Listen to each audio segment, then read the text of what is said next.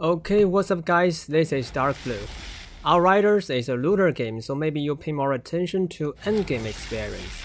But it is also a lot of fun thinking about how to make campaign easier. So in this video, let me tell you my story. How will a freshman pyromancer fight a way through campaign? Now remember to like and subscribe, and let's begin. I noticed skills in Outriders are divided into 3 categories. The first 3 skills unlocked for a pyromancer are respectively burn, immovability, and explosion skill. And that's my first skills to be put into use. After some time, a new skill was unlocked for me, and it was an explosion skill.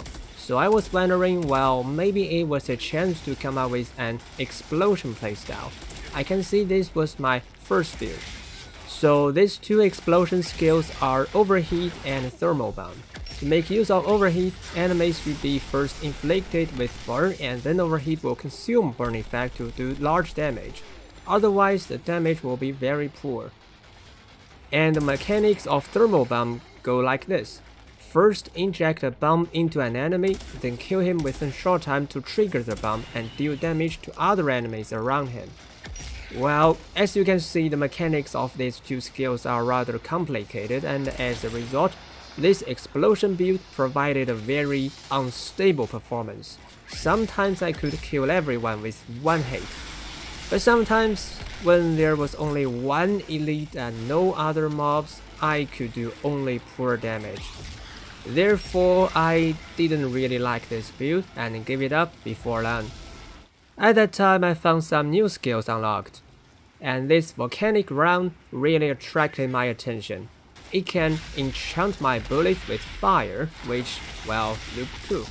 So my second build was decided to be bullet oriented. The first show of bullet build, well, was a total disaster.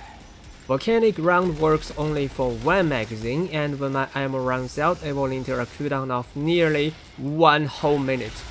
I felt short of ammo all the time and faced enormous difficulty fighting the mini-boss of this side quest. But that was not enough to force me to give up. I realized I hadn't adjusted my mouse yet. I was still using the synergy for explosion build, and maybe I could find my salvation from other mods. And indeed, I found it. This mod allows me to restore some of my ammo when hitting enemies with Feed the Flames. This way, I could keep volcanic round active all the time. Well, according to my experience of Feed the Flames, I still had 2 problems to tackle. This skill has a long cooldown, so the efficiency of restoring ammo wouldn't meet the demand. And the attack range is rather short, so I had to keep close to enemies. Good news was, they could be solved with 2 other mods. 1 mod to lower its cooldown by half, and the other to double the range. In this way, my bullet build finally came to life, with the help of nearly 3 mods. Later I added 2 other mods. 1 mod gave me the firepower bonus as long as volcanic round was active, and the other increased the reach of Ash Blast. After all the modification, this bullet build was really handy, and it helped me through the entire campaign. And guess what's the best part of this build?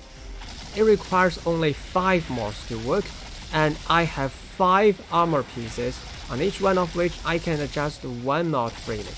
It means I can change my gears at any time, not having to worry about the mods. Okay, this is my campaign experience as a pyromancer.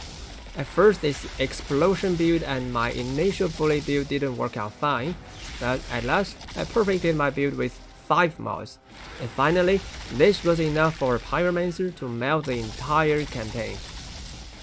But I also have some stories to share with you about my experience in endgame, farming EXP for Epoch tier. That is also interesting, but I'll leave it for next video. So if you like my story and if you want to join me into depths of games, just like and subscribe. Thanks for watching, see you around.